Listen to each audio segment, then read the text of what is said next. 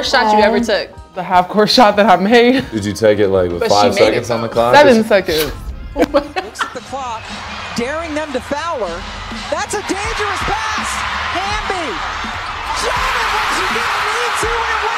You didn't quite need to shoot from half court. When I shot it, what was going through my head was I'm about to get traded.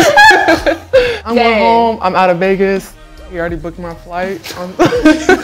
The car, these were the thoughts before you made it, though. Yeah, and you then can see I like chased it down. I chased the shot down. Yeah. You're following me. If I would have missed, I would have been on Shaq and a Fool for the next year. There was 7 seconds. Yeah. I would have been on React. Yeah. Right, I'm getting hot. It's coming back. It's like PTSD. Don't talk about it anymore. You gotta laugh at your pain. It's the only way to deal with it.